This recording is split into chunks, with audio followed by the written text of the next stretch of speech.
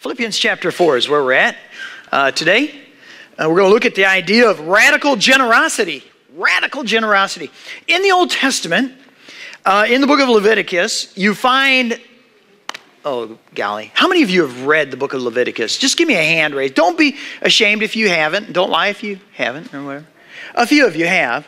How many of you started Leviticus and it just got so bad you couldn't finish it? Honest people, yes. I mean, it's tough. You know, but there's some really, when you got to learn some things behind Leviticus, and it helps you because, honestly, some of it is very boring, right? And repetitive.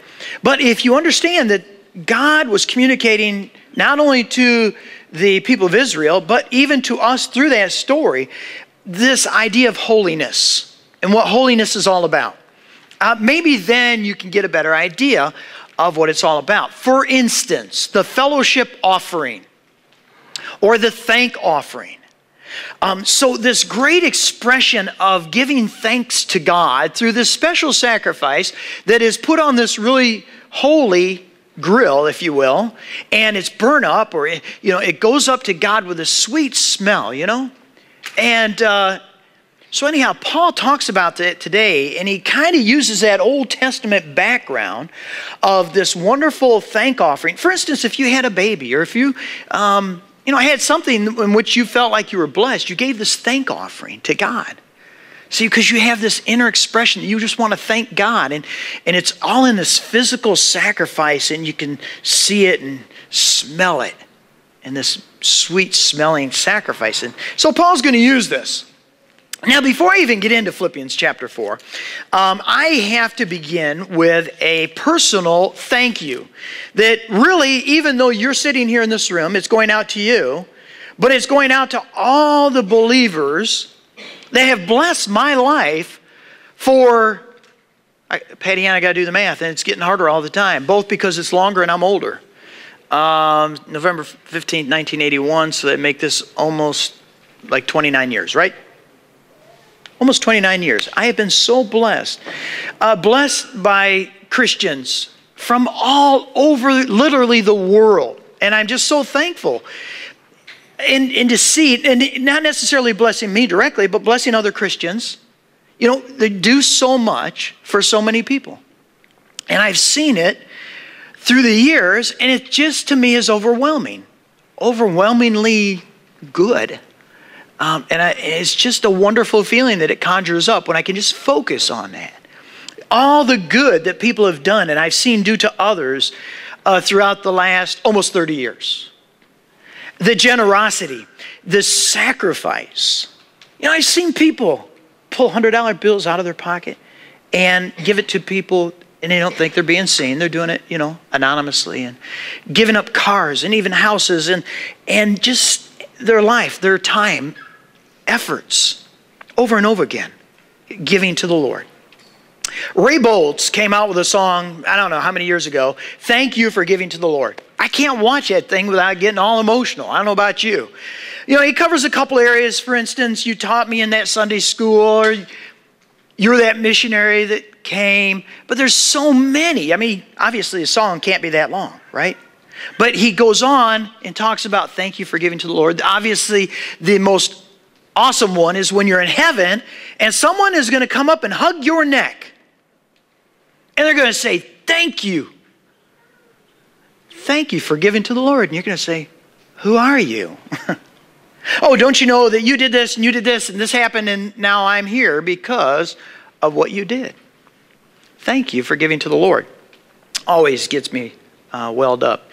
But you guys have done more than you can even imagine. You have blessed me more than I can imagine. And if I began to list, I wouldn't be able to capture everything in which you have done that's so good. And you've done it for the Lord. But in doing it to each other, you've done it for the Lord. I think about week in, week out, people who visit those joy boxes over there. And they put their sacrifice. And they're giving that sacrifice to the Lord, week in, week out, making the whole mission at New Song work. I think about folks who have given sacrificially to Living Water Mission. You don't even know those people over in Kenya. But they're God's people. and he loves them, and they're in need.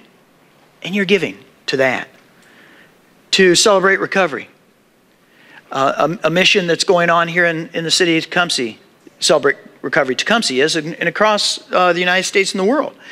The Gaffner mission, other mission works, benevolence that's going on, whether it's through the church or whether it's through you individually and no one else knows about it. I think about this worship team that gets up here every single Sunday, and I know the type of sacrifice that goes on and all that they give, and they just give of themselves in front of you all. You know, I'll make a practical example. Who of you wants to come on up, stand up here, and give a lesson today?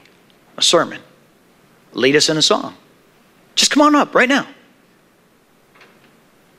Are you serious? No takers? No, and you can't volunteer, Jim. I saw you starting to make a move. You can't make, because you guys are doing that. But hopefully you probably got a little fear and panic immediately in your heart. It's like, I can't do that. These guys give of themselves. It's not like they're standing up here performing. That's not what they're doing. They're giving of themselves in worship and leading us to that same end. And all that they give of their time, getting ready, worshiping, praying, preparing. I think of all the work that went into that fellowship that is so important where we're gathered together. And Vera and her team and all that they did to get that together, because God says it's a good thing for us to be together and to live together. You know the difference, there's a big difference between a crowd and the church. You can have a crowd down at the theater. You don't have to have anything to do with anybody else there. Participate in the same movie, but you have no intersecting of your lives. So many people do church that way. That's not how God called it to be. He called us to know and love and care about one another. And we do that here as we're doing this corporate worship. We do that when we gather in a field, running around in high heels and dresses or whatever we do, when we're doing it together. That's that sharing that God calls us to. And the prayer team, and they're every week giving of themselves, coming out. Come on, we're here, we're ready to pray God's power into you. The setup team, Sonny here, he's here every morning, like we're at 8 o'clock, and Herb and all the guys that come with him, and Owen and everybody. And they'll be here after everybody's gone. Sometimes people just leave and they're going. What happens to everything? Well, there's some folks that are here every week taking care of that. Teachers who are preparing for their lessons. My goodness, I could go on and on and on. It's just like, this is kind of a short little thank you note from Tom. Just my little thank you note. But not just to you guys sitting here, because there's some folks that are giving, they're not here today, and then beyond you for 30 years. It's just amazing.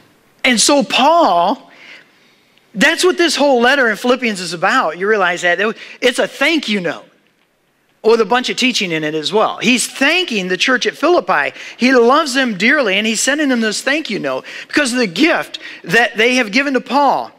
And Paul says, man, your gift smells good.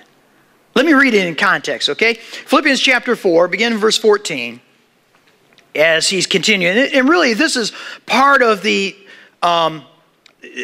general topic that he began last week, or we should say in verse 10. He says, yet it was good of you, check that out, yet it was good of you to share in my troubles. That is so it. This whole idea of Christian giving is, it's good that we get to share in the struggles and the challenges and the troubles of life together. We do it together, not just the fun. Verse 15, moreover, as you Philippians know, in the early days of your acquaintance with the gospel, when I set out from Macedonia, not one church shared with me in the matter of giving and receiving except you only. For even when I was in Thessalonica, you sent me aid again and again when I was in need. Not that I'm looking for a gift, but I am looking for what may be credited to your account.